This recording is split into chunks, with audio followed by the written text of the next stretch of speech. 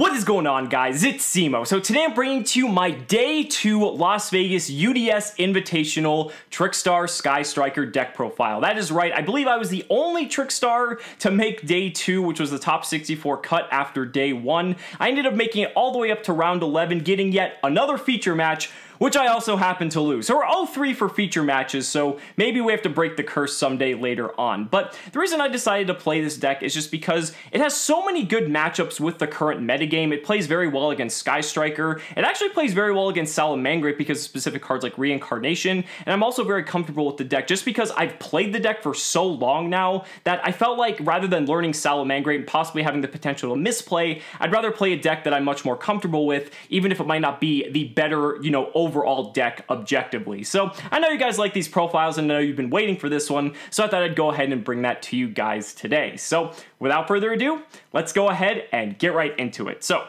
kicking things off, we have 3 copies of Trickstar Candina. I'm not going to dwell too much on the typical Trickstar cards because you guys know what these cards are for. 2 copies of Licorice. The one thing I will say about this is that I actually think I want to run 3 of this in the future with Salamangreat running around, and we have stuff like Impermanence and Effect Veiler being much more prominent in the metagame. Licorice is really nice because since there's such a higher likelihood that people are going to try to negate Candina with those cards, you can tag out the Licorice to make sure the Candina resolves. So it's a nice little way to just kind of make sure that you make your opponent waste a card if they don't put you on the Licorice. So if you hard draw it, it's kind of a lot better and just allows you to just pretty much bait your opponent in that sense. But 2 Licorice is objectively better because this card's a brick otherwise, but I didn't expect there to be like that many Salamangreat, so moving forward, I'd probably maybe bump it up to 3. 1 Lilybell as well, you only need the 1. What's interesting is I did not play Trickstar Korribane, and the reason for that is I didn't really feel like the card was actually doing a whole lot. In my testing, I found that Korribane was actually like a brick more often than not, in the sense that, I would just be playing and Korribane would be sitting in my hand doing absolutely nothing. So I figured that'd just be better off being a hand trap or just anything else realistically. It's kind of hard to justify Korribane because it's like a free link too without having to use Lilybell, or you have to basically just have a big monster to attack over, which rarely ever comes up. So I felt like Korribane wasn't really necessary. I cut it towards the end, and honestly, I didn't really miss it. It never came up, so I'm kind of glad that I cut it. If you're playing a pure Trickstar build, you want to like max out on Korribane, but since we're playing the Sky Strikers, you definitely don't need it, and I definitely did not miss it.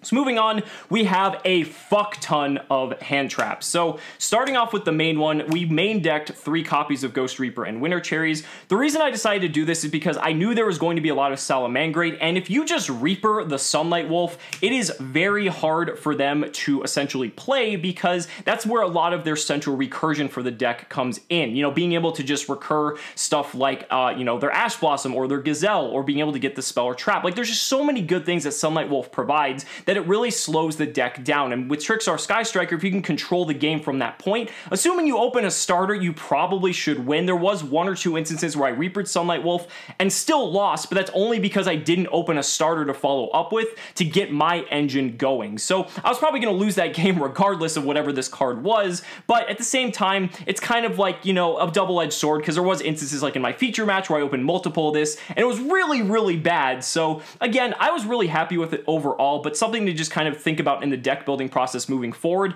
I don't know if I would play this like if you're going to like your locals, because since it's such a high caliber event based off of just the type of players that were there, I knew everyone was going to be either on like Salamangreat or Striker, and even like Danger Thunder to an extent. So basically, since the meta was so, defined, it was really easy call for Reaper, and I was pretty happy with it overall. Then we have 3 copies of Infinite Impermanence. I threw this in the hand trap category because it basically is one, and it's just like a better Effect Veiler, essentially, because it can't be stopped by Called by the Grave, and that's really huge against Salamangreat specifically, since just stopping their combos and essentially from them being able to go off is so crucial. Not to mention, having the ability to negate something in the same column can sometimes win you the game, especially if it's like a Floodgate in particular. I just love the flexibility that this card offers. And then we have 2 copies of Ash Blossom, 2 copies of Ghost Ogre, and 2 copies copies of DD Crow. Now, this may seem a bit weird because I'm not playing 3 and 3 of like Ash and Ogre, but the thing is, I didn't want to open multiple hand traps that are only once per turn, because if that were the case, it kind of prevents you from being able to stop multiple plays. So Crow is something I really wanted to incorporate into the deck because it's very strong against Salamangreat, being able to banish their Spinny or their counter trap or just any of their cards, since it's such a graveyard just resurgent deck. Just having the ability to banish those cards is key. And even against Sky Striker, it's actually pretty good. It's like a pseudo Called by the Grave in the sense that you can just go ahead and banish their Ray. You can banish their Engage when they target it with Kagari, and their turn basically ends. And you might think, oh, well, they're just going to search Engage with Shizuku. You're going to search Reincarnation on your turn, and then you could banish the other Engage out of their hand that they searched off of it. So you pretty much have plays in every situation, and I really like this lineup. Ash was good. Crow was good. Ogre was like kind of okay. Ogre's like good against Striker because you can like Ogre things like the multi-roll. It's good against Salamangreat because you can hit stuff like Debug, but even then, it's not like super good against the best decks. Danger Thunder, it's really shines because you can hit stuff like the Saryuja or the Guard Dragons or a lot of the big monsters that have Link Arrows, and that kind of just puts a very big halt to a lot of their plays. So I like the flexibility. Ogre is something that I might cut in the future. It just kind of depends on how many Thunder Dragon are running around. If the representation falls, Ogre would definitely get cut out. And then wrapping that up, one copy of Effect Veiler. I wanted to play like a 4th copy of Impermanence, and that's kind of what we settled on when we created the deck. So Veiler is just, you know, a nice one. But I think this might have been like the swap out for Korriban in all honesty. And it's really funny because I feel like I drew that one Veiler a lot more than I probably should have.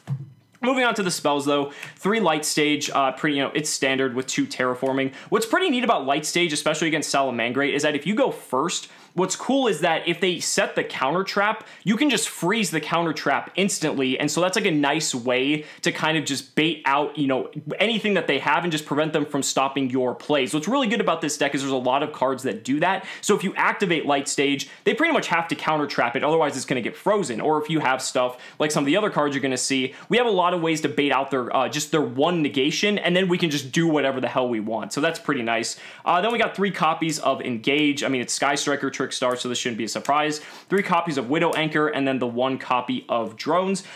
You could make an argument to play a Afterburner instead of the 3rd Anchor, but it's honestly better to just take their monster and kill them with it rather than just hit something off, since, you know, you did Salamangreat, it's not really bad. You could get some value off of it, but Widow Anchor being able to steal monsters and negate effects is so clutch, and it was just absolutely phenomenal. 3 mismatch copies, excuse me, of Mind Control. This card is just insane. It's another card that if they have Roar set, you just Mind Control target their Link monster and they have to negate it. So that means you 1-for-1 and then you can just do whatever the hell you want, because that's basically going to be their only negation on field. And then as long as the rest of your cards resolve, you're going to be just totally fine. This card is just nuts. You use it to link up into Boros Sword Dragon because they're always going to have like a Link 2 on the field in Sunlight Wolf. It's just so good. And then you got the Sky Striker matchup. Like, oh, Mind Control is just insane. How this card is at once per turn is beyond me.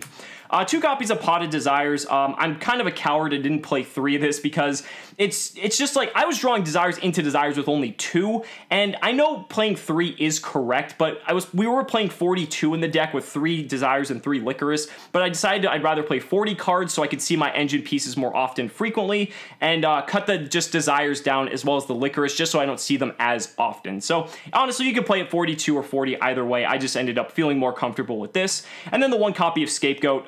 This card should be banned, just flat out. This card just wins games by itself. It's just so utterly ridiculous.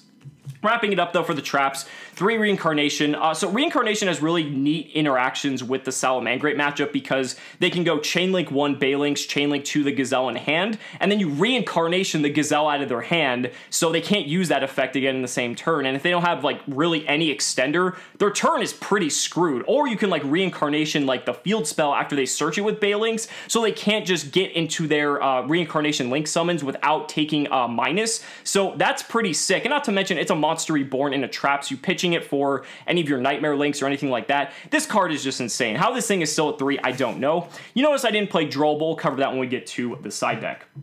Moving on to the extra deck, it wasn't anything too spicy. We had 2 copies of Kagari, a Shizuku, and a Hayate for our Sky Striker engine. This is all you need. You're going to probably go through all 4 of these if you see the Sky Striker half of your deck, so it's perfectly fine. We have the Link Karibo and the Link Spider for the the Scapegoat plays, so that's going to be very common. Nightmare Phoenix, Nightmare Cerberus for our Link 2s. You're going to go into these fairly frequently, they're just really nice fodder, help pitch for reincarnation, just generic removal all around. Nightmare Unicorn, again, same thing as Cerberus and Phoenix. Trisbania was actually a last-minute addition, but it's just kind of really good against Striker and just random back row decks, being able to just nuke their back row, especially in tandem with like Reincarnation and Grave. You can do it on your opponent's turn. It's just super, super sick. We have Topologic Bomber Dragon. Again, the same interaction with Reincarnation, being able to just nuke your opponent's whole board on their turn. Not to mention the damage is pretty nice if you can pull it off. One Borolo Dragon, it just outs random shit, so that's pretty cool. One Boral Sword, I probably made this like 70% of my games, because this is kind of how you win. You just like mind control like a Link 2, and then you just make Boral Sword, Reincarnation something back, and just kill them. Like, it's just that easy with this deck. It's crazy. One Saryuja, this is actually a Cherries target, but I did hard make this once, and it actually helped win me a game, but this is for the combo decks in particular. And then one Sunlight Wolf for our other Reaper target for our Salamangreat matchup. It's the best one if you're not playing Salamangreat mirror matches, because in the mirror match you could like Reaper Balinks theoretically too. Sunlight Wolf is just the source of so much of their advantage. You're definitely going to want to play that. Moving on to the side deck, we have 3 copies of the best card like ever printed that you can't play in your main deck, Pankratops. Like, this card just outs everything. It's just beefy. Like, there's like nothing to say. Like, you just need to side deck this card no matter what. So 3 Droll Knock in the side. So the reason I didn't main it is because it's actually pretty bad against Salamangreat, and it's like okay against Striker, but I didn't expect there to be a lot of combo decks like Danger Thunder or the Orcus deck. So I figured I'd actually relegate it to the side deck, and I'm really, really happy that I did, because honestly, I didn't miss this card whatsoever. It's just not good, and I'd rather have hand traps that actually stop their plays than play something like Droll. So in tandem with that, we played 3 copies of Lancia. These are basically the 6 hand traps you side in for the combo decks, because you can just stop them from banishing. That works both for Danger Thunder and Danger Orcus. Droll basically stops all the dangers entirely from drawing your deck. So that was the side strategy for the combo decks, and I only played one of the combo decks the entire tournament. At that point, I was basically out anyway. I was just playing for fun in round 12. Then we had 3 copies of Twin Twister, just generic removal. It's nice to pitch like Reincarnation if you want to, so that's pretty cool. But it's good against Striker, especially if you're like going first and you can just completely obliterate their back row. And then 3 copies of Summon Limit. This card is nuts, because basically it's the new Vanity's Emptiness. If you go up against Salamangreat, if you go first, set up your board of like, you know, Candina and like Shizuka or like Licorice, whatever, and then you just flip Summon Limit when they go like Gazelle spinning and their turn just ends. So like, there's really nothing else they can do. This card is just crazy, and the thing is, you can just put so much pressure on the field, because the deck doesn't really summon too much unless you're going into a Boral Sword play, so you can play under this card fairly well. It's just absolutely crazy, and the fact that you don't have to have it face up first is just absolutely insane. So guys, that's gonna go ahead and wrap up the deck profile. I ended up playing like 5 Salamangreats, like 3 Strikers, I think, and then I played a Stun, a Guru Control, and there was like one other deck I think I played as well. So pretty concentrated in terms of meta overall, and it's really interesting to see how the meta is going to shape up after the UDS. I had an absolute blast. Maybe we'll get that top cut next event comes around. So guys, thank you so much for watching the video. Be sure to like the video as always. Subscribe to the channel for more amazing Yu-Gi-Oh content, and if you found this video helpful, consider supporting me on Patreon or becoming a YouTube channel member, because just by showing your support in any way that you can, you're investing in my ability to continue bringing you amazing Yu-Gi-Oh content. So thanks so much again, and we'll see you next time.